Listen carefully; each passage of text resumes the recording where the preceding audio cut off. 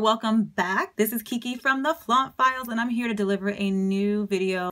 I was a little late. I hate when I'm late. I'm like the put you on type person. This video is actually a first impression on Gorilla Snot. So if you actually haven't heard of it, make sure you give me credit for putting you on. So I wanted to see if the hype was really for a legit reason. But if you have heard of it, I'm sure you already know the deal. This is basically some super duper strong gel that's meant to like last pretty much the duration that you wear it. So if you want to see how I got to this wash and go with the Gorilla Snot, stick around, and thanks for stopping by. All right, let's get to it. So before we get started, we're using the lock method, a liquid oil and cream leave-in conditioner, and of course the star of the show, Gorilla Snot. I'm using the punk yellow on my left and the purple sport on my right. We'll see who wins. I explain later that I recommend you doing this on freshly washed hair, but because I'm not, I'm just going in, I'm detangling before I go ahead and add my liquid, which is the water. This will just help saturate the hair and loosen up your curls. You can use a comb to detangle, but if you're trying to be a little bit more delicate with your hair, I wouldn't recommend doing that. But go ahead and saturate your hair and get it really nice and soft, and apply your oil, which in this case I use a coconut oil just to help lock in that liquid moisture that I just added. So go ahead and just get that through. Again, you can use a comb and add more liquid just to kind of pretty much listen to your hair and see what your hair needs and wants.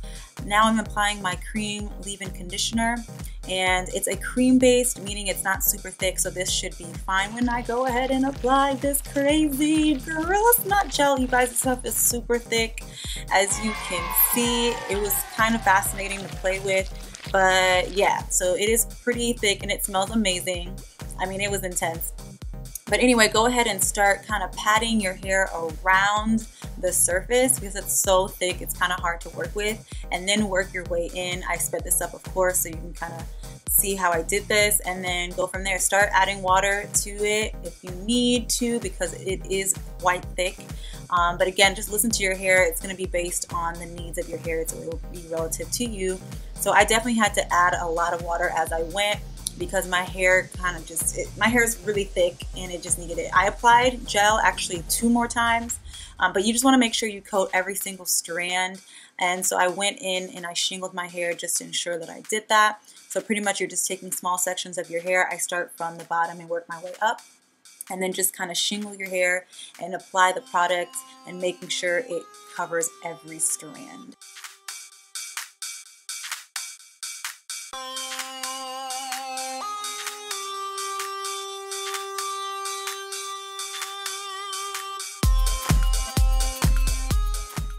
Once you feel like you have all your strands covered, you can actually move on to the next section of your hair. But before you do that, a quick tip.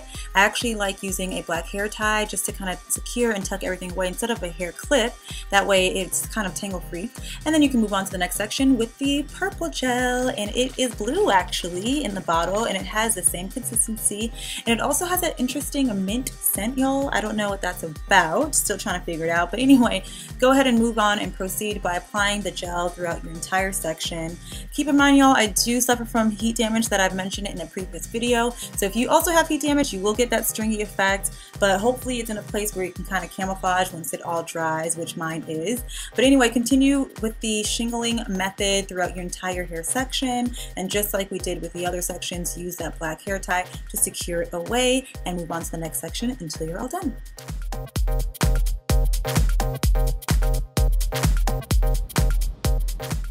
So yes, after 2 long hours, this is what my hair looks like. It looks dry, but I guarantee you it is not. The roots are still quite wet.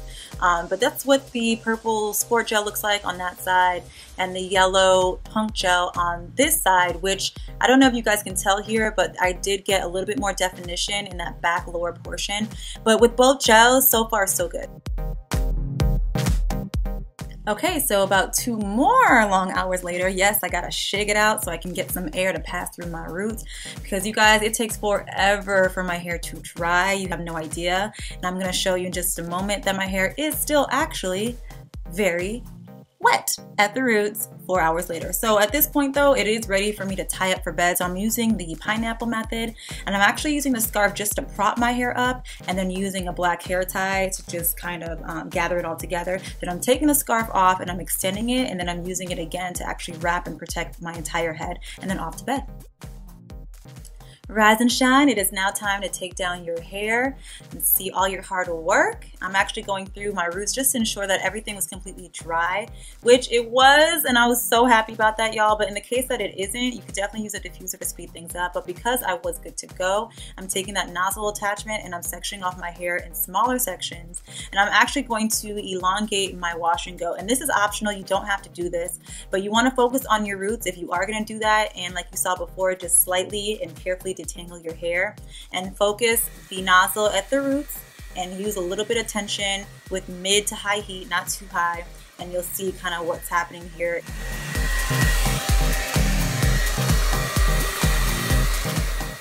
And again, it's optional, but that's what my hair looks like when it's stretched, and that's what it looks like when it isn't.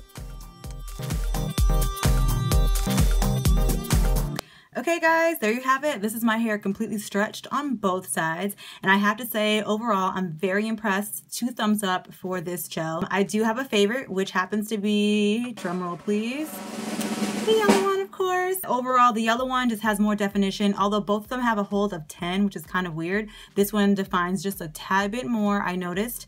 And this one also has like a minty scent to it, which I like mint, but not in my hair. And I don't know if perhaps that has like a drying effect maybe on the hair. That's just my prediction, I don't know.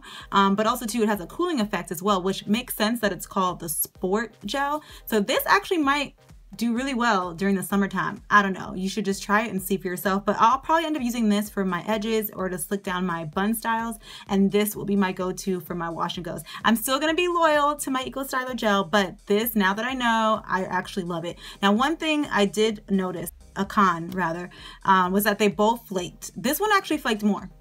I believe that might be due to the fact that I was actually working on like 3-day-old hair. So I would highly recommend you actually use it on freshly washed hair. I'm gonna try that next time, and deep condition hair, and see if that maybe makes a difference. You can kind of see it. I don't know if you guys can tell, just a little bit. There's a little bit of flakiness, and I already have dandruff as it is. I don't need any extra flakes. You know what I'm saying? I know it's winter, but I don't need no extra flakes. Anyway, so that's it for this first impression review on Gorilla Snot. But anyway, if you like this video, let me know by subscribing and giving it a thumbs up. Also, comment below if you have any questions, because honestly, like, there's a lot about this product that is a little weird and interesting. But I have to say, this is like my new go-to. So I'm really, really, really happy about this. But nonetheless, the hype is real. The hype is real. Anyway, you guys, I hope you have an amazing, beautiful, blessed, and productive day. And stay fabulous and stay flawless like you already are. Okay?